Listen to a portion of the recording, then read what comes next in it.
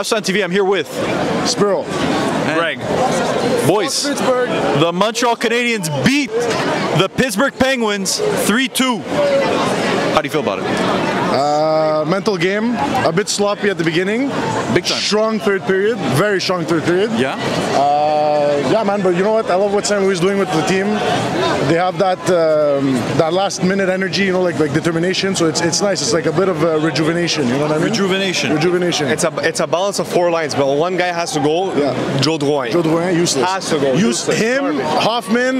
Look, Daronov had a good game, but Jonathan Drouin. He cares. The only good thing he did was that pass to Caufield. Everything else, useless. Completely useless. Well, Look, he tossed up the puck. Everything. He's garbage. Garbage. I wouldn't even send him to Laval. I would trade him for a bag of pucks. for a bag of pucks. A bag of pucks. But Jonathan Drouin, No, he's done. He's done. He's done. He's done? He's done. What? He's done. There's no room for redemption for Jonathan Look, Drouin. you want to give him a chance? Okay, look, St. Louis likes him. You want to give him a chance? Fine. But like, flip him, sell him. either flip A third him round pick. or make him play and make him understand that you can't be a lazy fuck on the ice because he's invisible. He's just turnover after turnover. That's all he's doing. That's all he's doing. Okay. And what do you think about Slavkovsky? Listen, I think he needs to go play in the AHL a bit. Okay. Nice. Why? Because he's a big player, right? Yeah. He's a European player. He's used to playing on big ices. Okay. A guy his size used his space with the bigger ice. Now he has to adapt to playing to a smaller ice. Yeah. Right.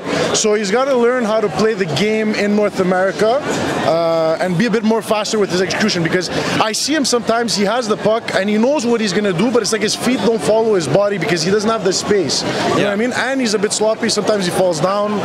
Yeah, man. Thanks, bro. Appreciate it. He's always on his tiptoes. He's always falling down. Yeah, he's always falling down. So you know what? I think some good development. We saw some checks today. Yeah, we saw some checks. We saw some intensity. Yeah. So you know what? Like I said, Give him time. Give him 10 games. I trust Martin St. Louis. I trust the management. I trust everybody in this organization for once in my life. So let's see what happens. What would you do to Kirby Dach in that dressing room right now?